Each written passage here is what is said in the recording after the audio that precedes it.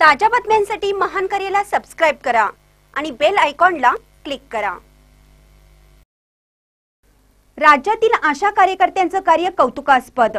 सहकार मंत्री एस.ट सोमशेखर एकसंबा येथे जोल्ले उद्योग समूह व सहकार खात्यातर्फे प्रोत्साहन धन वितरण।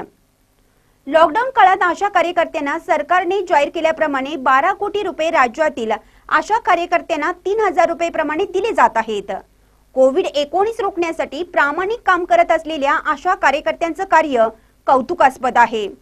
कोरोना पार्श्वभूमीवर सरकारने जाहीर केल्याप्रमाणे यापूर्वीही 28,000 आशा कार्यकर्त्यांना प्रोत्साहन धनाचं वितरण करण्यात आलं असल्याचं प्रतिपादन सहकार मंत्री एस.ट सोमशेखर यांनी केलं।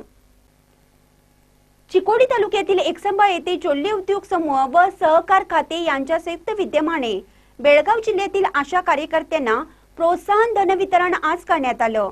यावेळी जोल्ले उद्योग समूहातर्फे 1480 आशा कार्यकर्त्यांना 44,40,000 रुपये प्रोत्साहन धन वितरण विविध मान्यवरांच्या हस्ते करण्यात आलं। स्वागत व प्रास्ताविक महिला व बालकल्याण मंत्री सौ शशिकला जोल्ले यांनी करून शासनाच्या व उद्योग समूहाबद्दल विविध माहिती सांगितली।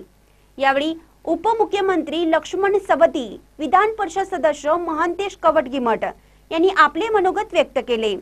सहकार मंत्री एस.ट सोमशेखर, उपमुख्यमंत्री लक्ष्मण सवदी व विविध मान्यवरांचा सत्कार जोल्ले उद्योग समूहातर्फे करण्यात आला। या प्रसंगी मंत्री सौ शशिकला जोल्ले, खासदार अण्णासाहेब जोल्ले, आमदार दुर्योधन एहोळे, आमदार पी राजीव, माजी आमदार संजय पाटील, डॉक्टर राजेश नेरली, आशा ज्योती मतिमंद शाळेचे अध्यक्ष ज्योतिप्रसाद जोल्ले, युवा नेते बसवप्रसाद जोल्ले, जयानंद जाधव, चंद्रकांत कोठीवाले, एम.पी. पाटील आदी उपस्थित होते। महानकारी न्यूजसाठी एकसंबाहून शिवाजी भोरे। ನಮ್ಮ ರಾಜ್ಯದಲ್ಲಿ ಭಾರತೀಯ ಜನತಾ ಪಕ್ಷದ ಒಂದು ಸರ್ಕಾರ ಮತ್ತು ಆ ಸರ್ಕಾರ ನಿರ್ಮಾಣ ಆಗಬೇಕು ಅಂತಂದ್ರೆ ಇವತ್ತು ನಮ್ಮ ಸಹಕಾರಿ ಸಚಿವರದು ಒಂದು ಅದರಲ್ಲಿ ಎಷ್ಟು ಮಹತ್ವಪೂರ್ಣವಾದಂತ ಅಂಶ ಇತ್ತು। ಅದಕ್ಕೆ ನಾವು ಇವತ್ತು ನಮ್ಮ ಕರ್ನಾಟಕ ಸರ್ಕಾರದಲ್ಲಿ ಸನ್ಮಾನ್ಯ ಯಡಿಯೂರಪ್ಪಾಜಿ ಅವರನ್ನ ಮುಖ್ಯಮಂತ್ರಿಯಾಗಿ ನೋಡ್ತೀವಿ, ನಾವೆಲ್ಲರೂ ಲಕ್ಷ್ಮಣಣ್ಣ ಅವರನ್ನ ಉಪಮುಖ್ಯಮಂತ್ರಿಗಳಾಗಿ ನೋಡ್ತೀವಿ, ನಾವೆಲ್ಲ ಮಂತ್ರಿಗಳಾಗಿ, ತಾಂಡಾದ ಅಧ್ಯಕ್ಷರಾಗಿ, ಶಾಸಕರಾಗಿ ನಾವು ಇವತ್ತು ನೋಡ್ತಾ ಇದ್ದೀವಿ।